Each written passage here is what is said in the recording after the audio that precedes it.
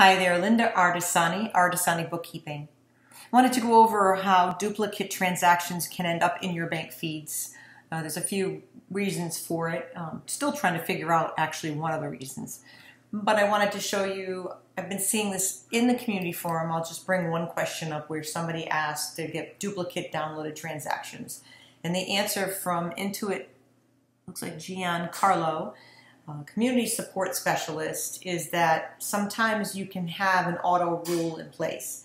And I have seen that if you have an auto rule that every time a QuickBooks payment fee, like the little 50-cent fee or the fee for your merchant account comes in, what it does is if you have it set up to automatically go to bank feed, in the bank feed to go to bank charges, it comes in kind of pending, and if your auto rule is in place, it'll actually put it into the register, and then when the payment settles into the bank account, it'll actually download it a second time and will only match onto one. So you'll have these duplicate transactions. So it's a good idea not to make an auto rule for those particular transactions. Well, let's go to my bank account. So I actually have my credit card account here in place, and I'm going to reconcile. So as I come over here, I've already entered my ending balance here and the date, so that's all in place. And normally you come in here and it'll match up perfectly, right? You've downloaded all the transactions and it should match perfectly to your banking. I'm off by 1087, and I'll get into that a little bit later, but I wanted to show you the transactions. First thing I do is look here to make sure my clear date, everything's within the range. The credit card statement ran through 9/30, so this cleared on the 28th, and it should be checked off, but if I check it off, it's going to throw this balance off by more. So I need to look on the statement to see if it actually did clear. And I can see right away the 1087, but that also cleared on the 26th of September. So the 30th, you would assume that shows on your register, but let's take a peek and see if it did. So that was for Namecheap. So let's see if the 1087 is on there in the 6950. So we'll come down here. So here's the end of my statement. And there is no 1087. You can kind of come right through here and see there's no 1087. So I do need to take off the 1087 amount, which is going to reconcile me. I also did not see the 6950 here. I see the first one for payroll, but I don't see the second one. So it just didn't make the statement, even though the statement range is within the parameters of my my date range here, and the clear date is within that. It just didn't make my statement, so now I'm reconciled. But I found this weird transaction. So when I reconcile this particular one, which I've done now, you can see the zero balance. When I go to do that, I'm going to create a payment to pay this credit card because I know I have it set on auto pay. As you can see, I have auto pay here, and it's going to be paid on the date it's due. So I don't have to worry about ever forgetting to pay my credit card. I always pay it in full. But why do I have the credit card payment here, and then I have it again as a charge, and then again as a deposit? And this has just started. This is the first time I've seen this happen in QuickBooks Online, so I'm thinking it's a glitch with their bank. They've been working on the bank reconciliation a little bit. Every time you see these updates or these problems with the system, you know, they're usually working on something. So I know they're working on this. Where did this transaction come from? Was it a transaction I downloaded?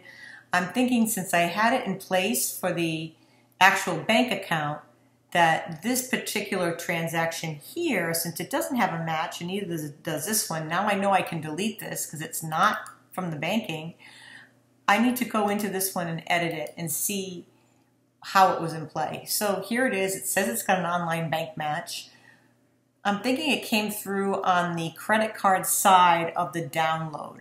So when you go to your download, you'll see the transaction on both sides. But as you can see here, it's a payment to CitiCard, and it's to CitiCard, but it says Bank of America. So I'm not sure why it's showing on both sides. I'll go to the bank detail, and it's just showing the payment, which was manually entered. So if I try to remove it, it's probably going to tell me that it's reconciled. So I don't want to remove this transaction. So let's go to this other one that's also going to match, and let's take a peek at that to see what that one says. So that's the auto pay, and it's from CitiCard to CitiCard. So it's hitting the same account twice. This is the one I want to delete. I don't want to delete the one that's attached to the bank account because I've already reconciled my bank account. So this is probably from the credit card side of the transaction. This is the one I want to delete. So you'll know when you click in here, if I come in here to delete this, are you sure you want to delete it? There's nothing in there that says it's been reconciled. So this is the transaction I want to remove. I'm going to say yes. Now I'm off by the $13.76.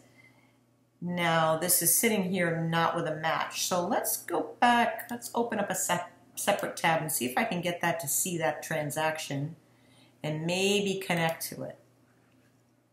Let's wait for it to open. Let's come to CitiCard. Now it's matched it. So I'm going to match it. This just came in today. I'm very excited, my stand-up desk, because I get very tired. I sit sometimes, especially when I'm teaching QuickBooks. I can sit for 1 to 2 hours and I just need to stand up. And this was really inexpensive. So if you're interested, just reach out to me and I will give you the information on this. But the stand-up desk, this is how I'll add it. I have not opened it up out of the box yet, but I know it's a good one because a friend of mine actually has it and has been using it. So let me hit enter here, add that name, and it's going to be office supplies because that's what it is. So I'm going to add that to my amount. So now that's in the account. So now I've matched up. We'll come back here and see how it's still not matched, but that's because I opened a tab, so I didn't have to lose my place in this screen. So I'm just going to cycle this through to refresh the screen. So now it'll bring it back and it will have it pre-checked off. And now my balance is 0. So I'm going to hit finish now. And I've reconciled it. And I'm going to pay the whole bill. So I'm going to create that payment. And I just want to put my CitiCard vendor up here. And now I've paid my payment. So another thing I like to do is also add my statement that I've scanned to my payment. So I have that in my records. I have a totally paperless office, so I'm really excited about that. That was a goal of mine for 2017, and I've accomplished it. So all my documents are here. So here's my CitiCard statement. I've already scanned it. I'm just going to slide it in here and attach it to my actual full payment. And because it's paid when it's due, it's ACH, and it gets paid around the 20, well, let's look. Payment due date is the 24th. It's set to auto pay on the 24th. So I want to show that as being paid on the 24th. So I'm just going to put the date of the 24th here. And now I'm done. Yay. Reconciled my account. Success. So I'm done here. So be wary when you come to the downloads. You want to make sure that you're entering them properly and you don't get duplicates, but that's a way of fixing the duplicate transaction. You just want to be really careful because it can get really messy if you delete the one that was on the reconciled side. You want to make sure that when you go to delete it, you read the warning. So don't just get really fast and click happy. And I'm saying that as someone who has done that in their own work. I've hit it and I've clicked it and I'm like, oh crap, that wasn't the one I wanted to delete. So you just make sure you delete the correct one. Thank you so much. Bye now.